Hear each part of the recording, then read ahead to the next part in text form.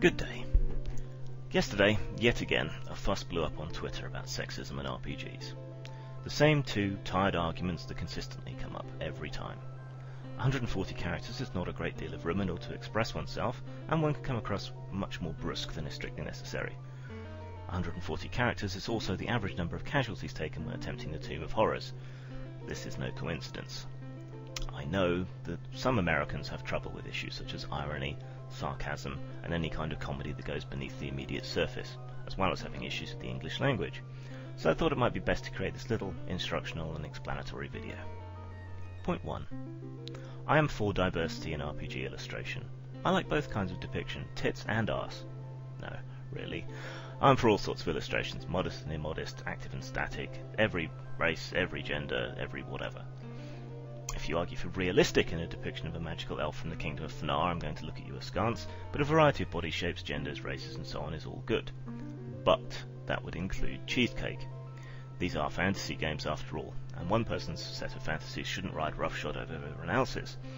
Nor should the very things that have made the genre so successful be cast out in pursuit of a new market that may or may not exist.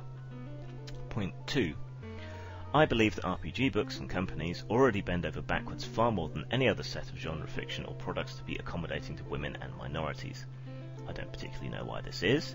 It may be due to geeks being outcasts and wanting to be nice to everybody.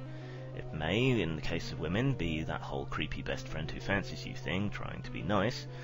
But it seems to be true. While you will find sexist depictions in a lot of RPG material, you'll also find people making a huge effort. And yet they still seem to get flack despite doing so. A good case in point being Paizo, who came under fire on that wretched hive of scum and villainy RPGNet recently, the very cause of this whole recent set of discussions. This brings me on to point 3. Point 3. One of the means by which RPGs have sought to become accommodating is in the peculiar use of the exclusionary female pronoun in main body text, when you should be talking about someone of indeterminate gender. Like it or not, without a specific context, he is for a person of indeterminate gender. It's correct English. Same as you address a letter to an unknown person as Dear Sir, or you talk about mankind. English doesn't have a male-specific pronoun. It used to, if you go back to Old English, but he has been the catch-all since at least Chaucer's day. That is slowly changing. The colloquial tends to use they now, but using she doesn't solve the problem that never really existed in the first place. It perpetuates and creates the problem, since she does only refer to a single gender. Frankly, I think murdering the language in order to supposedly appeal to women is patronising and the linguistic equivalent of a pink DS. My brilliant Old English teacher, Mr. Kettle, died of an aneurysm. I begin to understand why when I get into this with people. Point 4. I have described role-playing and role-players as aspy and obsessive. Before you think that's an insult or something against disabled people, consider that I, too, am a gamer, an alpha geek, if you will, and therefore include myself in that description. I'm probably somewhere on that autism spectrum somewhere. Yes, women can be just as obsessive, etc., but consider these kind of hobbies and behaviours are heavily biased towards the male in their membership, always have been, and there's a common denominator between them. There's also a common denominator between which gender is most affected by Asperger's and similar syndromes. When I say I don't think RPGs will ever have mass appeal to women, that's why. It's simple demography.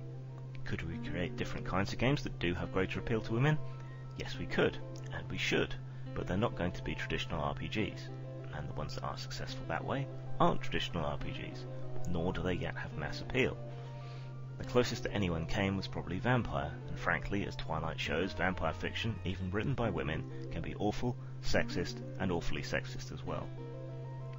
Point 5. I have been accused of writing sexist and awful RPG books, with specific reference to the quintessential Temptress and the Slayer's Guide to Female Gamers. I don't know if any of you have ever worked freelance, but you work on the projects that you're given, in exchange for money. I would have loved to have written a much more serious treatise on getting women into gaming, or a better version of the book of erotic fantasy that wasn't quite so lame, but that's not what I was contracted to do.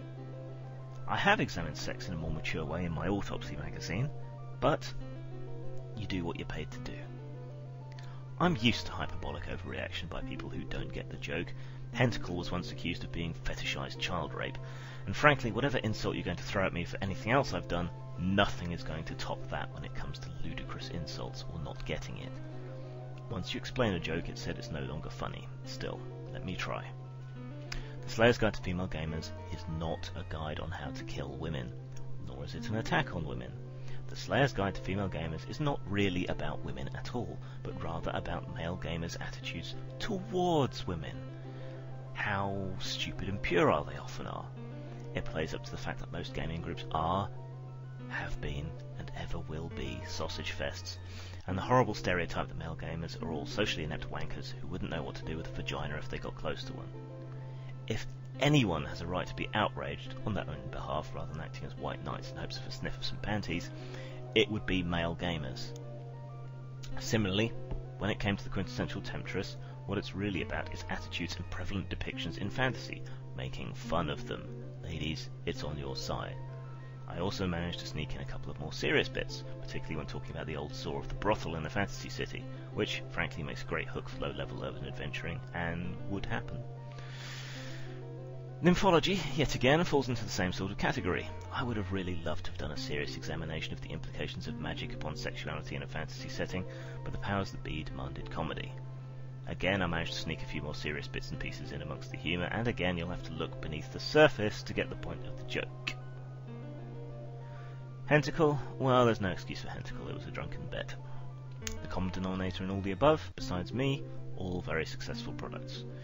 Clearly some people are capable of looking past the surface and getting the joke, or they wouldn't buy them, and I wouldn't have been asked to write them. Excuse me for working at a deeper comedic level than American Pie. One last point to make. The level of hyperbole around my factually correct comments about English language has now reached such levels of sheer stupidity as to include some people talking about a boycott of the companies and products I've written for. I have a 2-point rebuttal. A.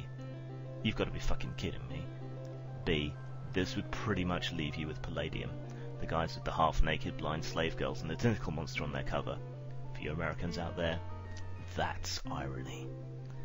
Thank you for your time. This is the sexist, ableist, monstrous bastard Grim, signing off.